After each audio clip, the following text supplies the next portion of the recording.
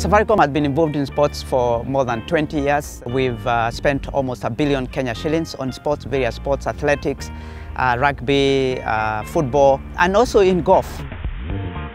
We decided that we are going to demystify golf, take golf to the countryside, really attract people who are not necessarily included in golf. We've been to 14 events across the country. Delighted that we want to attract golf at an early age, so juniors is a very important one, attracting ladies into golf. So that's the reason why we came to sponsor golf. Very happy with the level of interest, especially by juniors.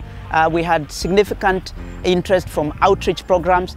So far we've interested 9,000 participants across all the 14 events that we held, of which about 6,000 were juniors, including the outreach program, up to 3,000 engaged through the outreach program. We've partnered with the junior golf in this country. We want to ensure that going forward we have juniors participating in big events like Kenya Open. So going forward, we hope that the level of interest we are creating, and in partnership with others, we can be able to evolve golf in a way that allows, by the time kids are 18, they are winning competitions across the world. The grand finale is a reward for all the winners across all the 14 tournaments that we had.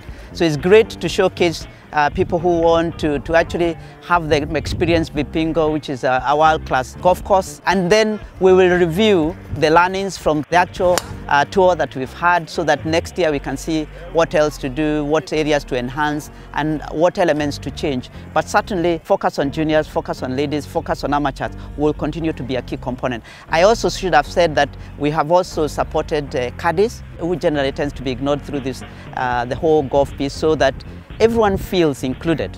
That's the key, to include everyone in a sport that is actually very beneficial